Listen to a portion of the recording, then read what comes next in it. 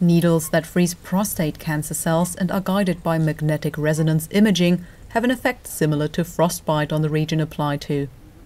It's a new method that may give hope to those affected by the disease, and only recently the MRI-guided cryotherapy was carried out on 2 patients at the University Hospital in Southampton. It was the first time in the UK that we'd used MRI guidance to deliver prostate cryotherapy, which is a new way of approaching this well-established technique of destroying prostate cancer.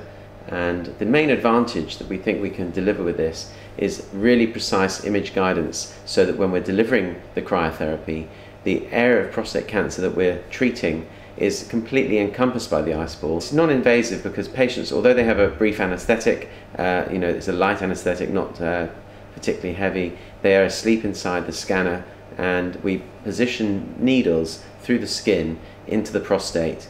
And once they're seen to be positioned correctly, we can then activate the cryotherapy device, which creates, through passing gases through these needles, we create ice, and we can actually watch it developing on the scan. With MRI guidance, not only can we potentially see the lesion we're trying to treat, but we also have the advantage of being able to see all of the ice ball and all of the surrounding structures, which we don't have the option currently in theatre with our truss-guided procedure to do. So not only can we target the lesion and make sure we're getting an appropriate treatment, we can try and reduce the chances of collateral damage to surrounding structures, so to the bladder or the urinary sphincter or the rectum, which is a real advantage in safety and hopefully in treatment efficacy for MRI.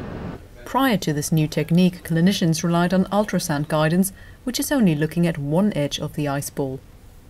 MRI-guided cryotherapy offers an alternative for patients who have undergone unsuccessful radiotherapy and are unsuitable to be treated with high-frequency sound waves. We think cryotherapy is particularly helpful for people with anatomical difficulties or previous treatment like radiotherapy. One of our patients had previously had the bowel removed, which makes access to the prostate very difficult with ultrasound.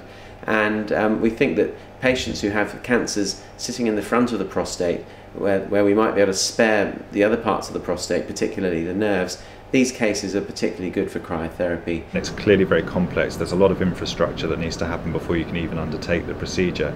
So it's not going to become commonplace overnight. I think it clearly has some advantages for some patients. What we need to do first is to do some more of these cases and work out exactly who the patients are that it will be advantageous for and which particular cancers we're going to be best treating in this manner. So far, both of the patients who underwent the procedure are doing well, and they will receive repeated checkups in the future. One of them told that Solent that he was pleased with this new treatment and that he's hopeful it will also help other patients.